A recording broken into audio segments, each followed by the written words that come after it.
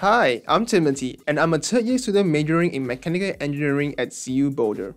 Today, we are going to talk about a particular kind of work as defined by physical scientists and used by engineers. According to engineering and science, work is the energy it takes to move an object. Work is mathematically defined as force applied to an object multiplied by the distance the object moved. What is one thing we want to accomplish whenever we have to do work? We want our work to be easier. Finding ways to make work easier is what drives people to invent better machines. Machines allow us to do many things quicker or with less effort. They also enable us to do things that we otherwise would not be able to do. Just as bricks are an essential part of a brick home, they are fundamental parts of machines as well. These fundamental parts are known as simple machines. Simple machines can exist on their own and are also sometimes hidden in the mechanical devices around you. There are 6 simple machines that can be found in many everyday items. Inclined plane. An inclined plane is a ramp that reduces the force needed to move an object. Consequently, the object must travel a longer distance. Inclined planes were used by the Egyptians to build the pyramids. Screw. A screw is an inclined plane that is wrapped around a cylinder. Examples of screws include fasteners that are used to attach wood or metal, lifting screws that are used to lift heavy objects and dig holes, and bolts that are used with nuts to keep things together. Wedge. The wedge is 2 inclined planes put together. It can be used to split things apart, such as an axe, or to hold things, such as a doorstop. Lever. A lever consists of a bar that rotates around a pivot point called the fulcrum. Levers make work easier by applying force over a longer distance. This means that the same work is done with less applied force. Examples of levers are a seesaw and the human arm. Wheel and axle. A wheel and axle is a wheel attached to a rod or stick. It works similarly to a lever in that, considering movement about the circumference, the distance the wheel circle moves is much greater than the distance the small axle circle moves. Pulley. A pulley is a wheel with a groove or rope. When something is attached to the rope, it can be moved by pulling on the other end that has a loop around the pulley. Keep in mind that the amount of work needed to move an object a certain distance is always the same. Basically, that means that it will always take the same amount of work to move an object from point A to point B, no matter how you get it there.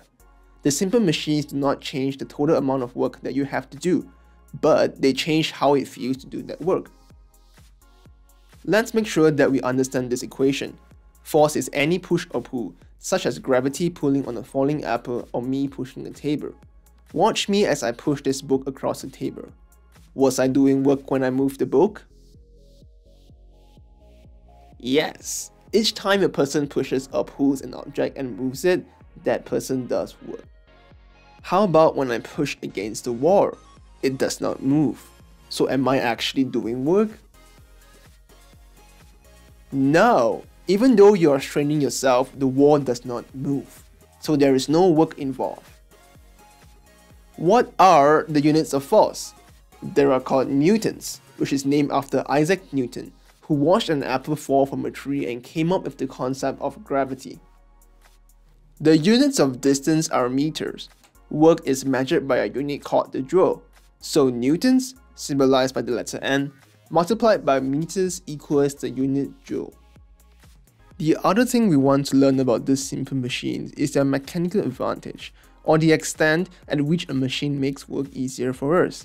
Engineers use this concept when deciding what size of simple machine is best for a particular activity. For instance, an engineer may decide to use a crane, which is a lever, to lift a heavy steel beam at a construction site. They can use mechanical advantage to answer the following important question. How long should the lever arm be and how much force should be applied at the other end to lift this steel beam? Which do you think would be easier, to lift a bowling ball straight up above your head or to roll it up a ramp to the same height?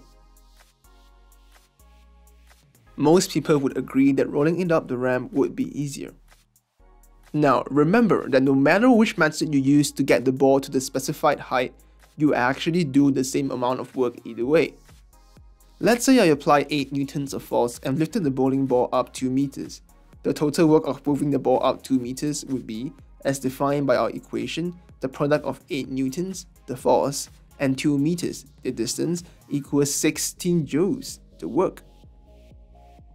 Now, if we roll the ball up a ramp that is 4 meters long, with what force do we have to push it in order for the total amount of work to equal 16 joules? The answer is 4 newtons. So, with the ramp, which coincidentally is a simple machine known as the inclined plane, we were able to cut in half the force we needed to exert on the ball. The mechanical advantage of the inclined plane is the force to do the work, divided by the force to do the same work with the assistance of a machine. So, the mechanical advantage is 2. Engineers use the concepts of simple machines to invent many mechanical devices, like knives, doorstops, hammers, scissors, and cars to improve everyday challenges. Check out the lesson on the TeachEngineering website and then apply what you learned in our associated hands-on activity, a simple solution for the circus.